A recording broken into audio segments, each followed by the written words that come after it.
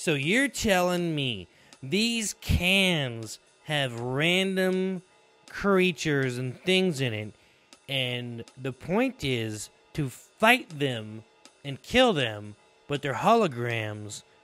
So it's like you fight and kill a chicken, but it's really something else. But you do it for fun, and then you eat it afterwards.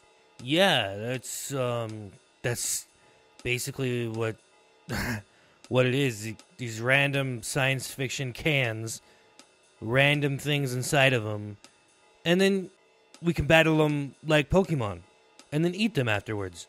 Wow. Honestly, I feel like I've been missing out now that you're telling me this. Because it's like working for a meal, but it's having fun. It's like almost like, like one of those like little play centers, like, you play and then you go like eat afterwards, like an arcade or something. Wow.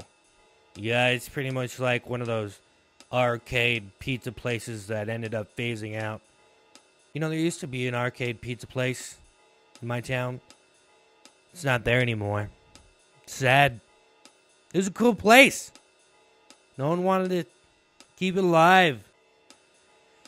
Arcades.